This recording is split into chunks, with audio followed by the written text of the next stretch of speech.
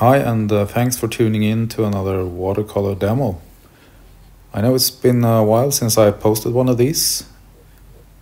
I've been busy with some other things. I moved house and started a new job, and essentially I haven't had much time to make these videos or even to paint a whole lot for that matter. And once I got around to painting a little bit more again, I felt I needed to get sort of back into the groove before I spent time on making these demos. So apologies for being a little bit away.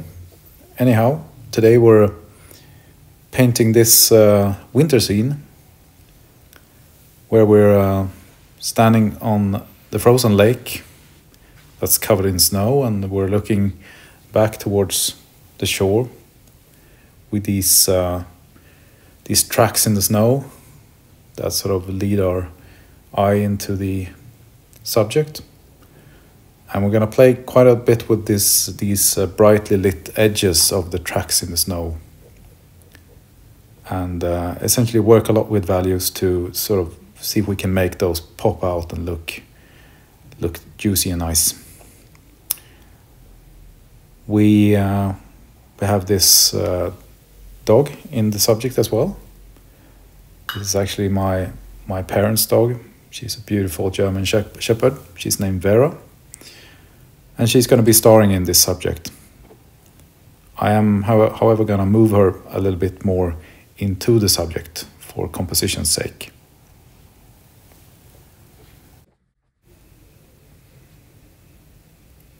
Before I start painting, I spray the paper quite generously to make sure that the surface of the paper is covered in sprinkles of water.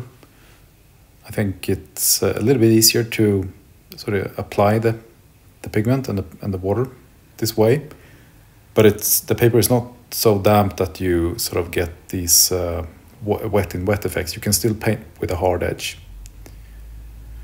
And as you see here, I'm going in with a sort of gray, quite strong value actually. When you consider that we're painting essentially white snow here, it might look like we're going in with quite dark values here.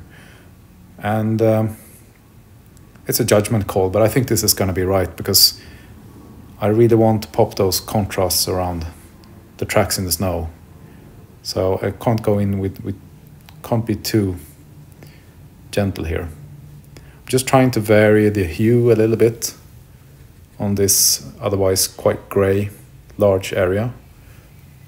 The gray is mostly a combination of reds and blues, and with some general muck from my palette. So I try to get a little bit of life in that big sort of light gray area. Otherwise, this is quite a neat feature of this composition. I think that quite a huge area of the subject is essentially a big whole nothing, it's just snow. And I think that's sometimes interesting to paint the compositions like that, where you essentially have all the action compressed into, in this case, the upper part of the composition.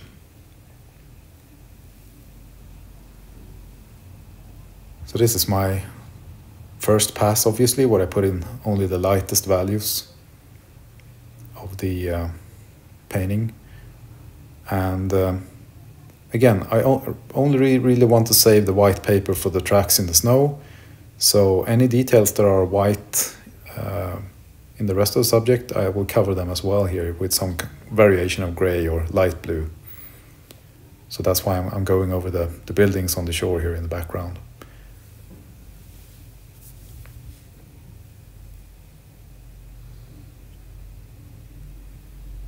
Once I've done that, I'll move on to putting in the sky.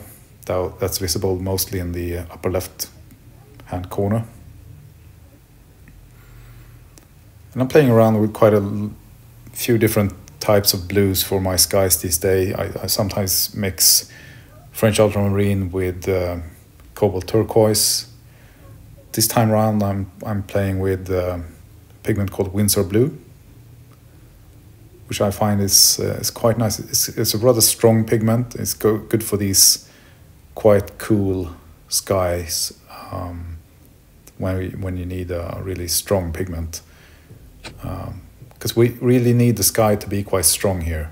Remember, the whole snow-covered lake thing here is already quite dark in value, so we gotta match that and make sure that we're sort of consistent with our value scheme across the whole subject. Moving on here to start putting in some trees on the shoreline. And this is essentially just putting in some browns with some variations into it. I have some blues mixed in with the browns to cool them off, darken them down. But still fairly strong.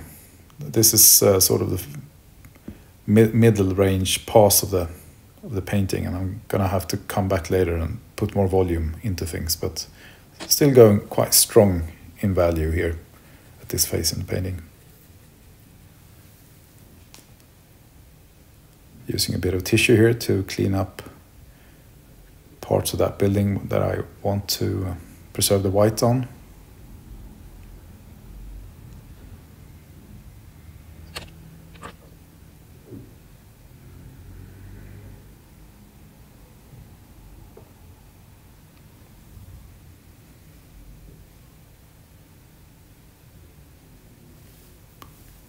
Now I'm switching over to the more reddish browns here. Those buildings are painted mostly red. And I'm trying to paint as loosely as possible here. I could, of course, spend a lot more time and be a lot more careful and paint the details and angles and lines of those buildings with a lot more attention to detail and so on. But I think my worry is that I will lose sort of the rhythm of the painting and essentially sort of attract attention to the wrong aspects of the painting. I'd rather have the painting filled with energy rather than having it, be perfect in all these instances. So yeah, trying to move along, paint quite rapidly and with a loose touch. Also being mindful of sort of brush economy here, stroke economy. I'm maybe not counting my brush strokes, but I'm still trying to ensure that I don't do too many things with the brush if it's not necessary. And this is just me trying to essentially maintain a fresh impression of the painting and the technique. And this also means that you have to accept some imperfections. If you sort of work with a trade-off between perfection and energy, I think. And in this case, I'd rather paint something that's a little bit messy, a little bit crooked, but that has some life to it. So that means as few brush marks as possible, and not really try to represent any detail that will sort of catch the eye and invite the viewer to scrutinize the painting. So here I'm putting in yet another pass on these trees and some of the buildings, and essentially trying to add more volume to them, make sure that the values are dark enough that it fits in with the overall value scheme of the painting.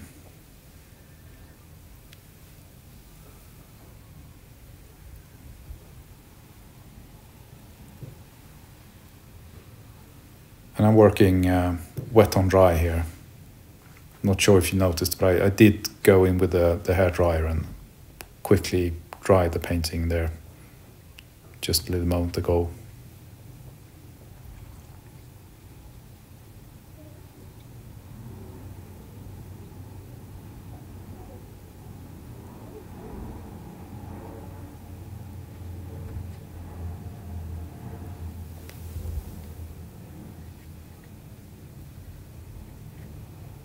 I guess I'm struggling a little bit here. I want to do more things to this part of the subject, the shoreline and the buildings, but at the same time I worry that I start fiddling too much with it, and it will lose the what I find attractive with it, that it's got that sort of simple impressionist energy to it. And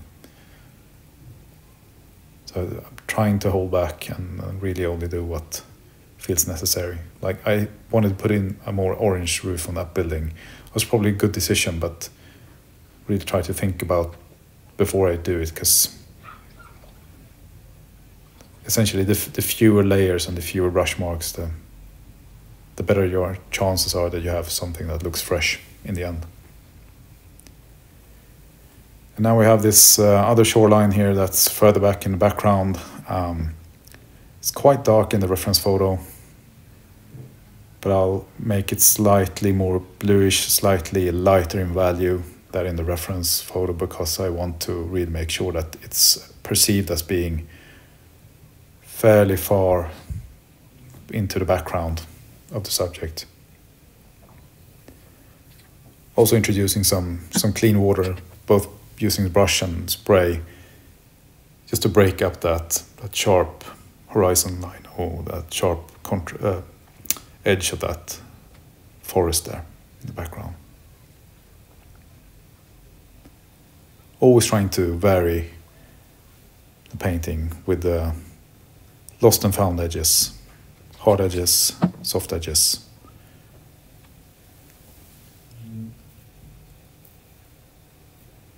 So now, to change pace, I start working in the shaded parts of the tracks in the snow here, altering the hue a little bit between warmer and cooler blues and grays. Also trying to make sure that I adjust the width of my brush strokes so that we get some kind of sense of perspective and distance here. And also, again, trying not to fiddle around and be too sucked into details too much, and rather just put in some confident brush marks and try to leave them there.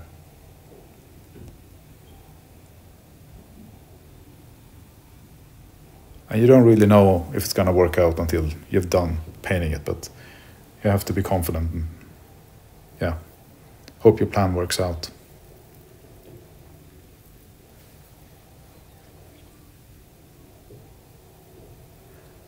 And you can see there's some imperfections, some blooming and cauliflower artifacts in the painting and in the snow.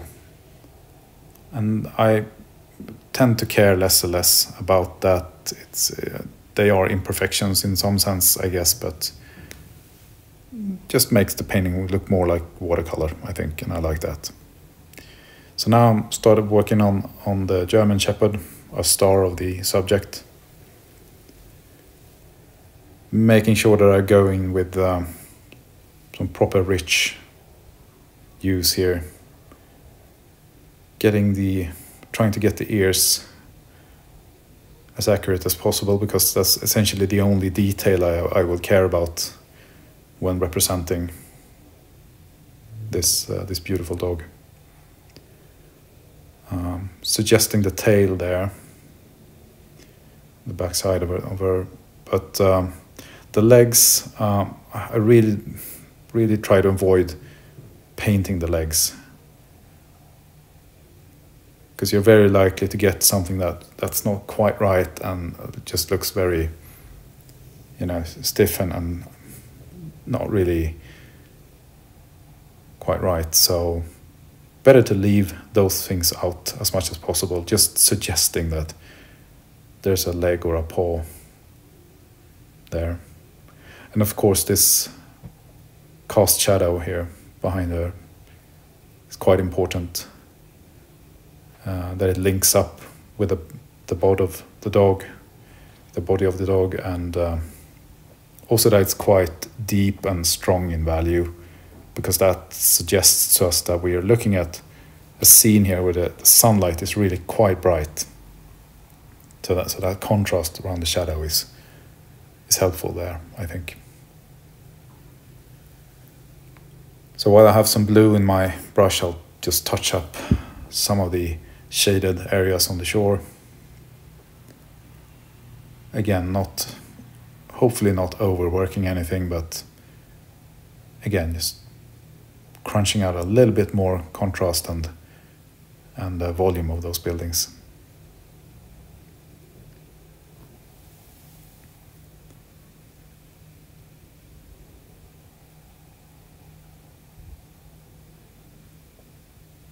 As you can see that I sort of hesitate a little bit. I try to think about some of the brush marks. This is difficult, but I really make an effort to sort of contemplate most of these brush marks and not just put too many of them in. So that's almost it. I'm gonna touch up this painting, just dry it a little bit, and then move in with some white gouache. And again, trying to be loose here, not get caught up in details or fiddle around too much. Making sure I break the line of that line that represents a flagpole. Make sure that I have a lot of breaks in it, and just some dots and things to suggest that there's some things on those buildings and little details that's catching the sunlight.